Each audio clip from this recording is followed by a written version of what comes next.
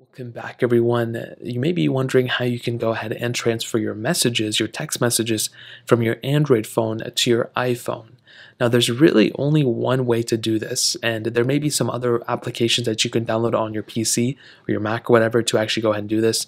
But if you don't want to, intrude yourself and have to do that, the only way to do this for the most part is to install this application called Move to iOS from your Android and pretty much download it on your iPhone as well.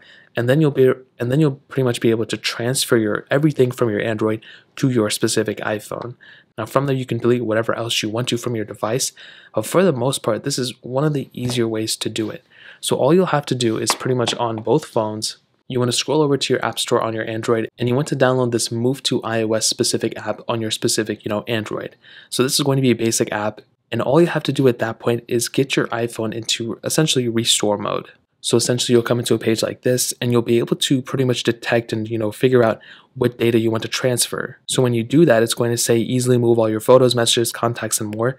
And after you go and install this application, you'll see this process, and then it'll go ahead and give you the process to do this. You want to go and click continue. And then after it's done being, ported over, it'll say, hey, the transfer is complete. Do you want to whatever, right? And then you'll see on your iPhone that you'll actually have that specific information on your specific device. And it's a really easy process. It doesn't take too much time, but that's really the main way to transfer your messages. There's other ways you can copy those messages to your SIM card and input them to your SIM card.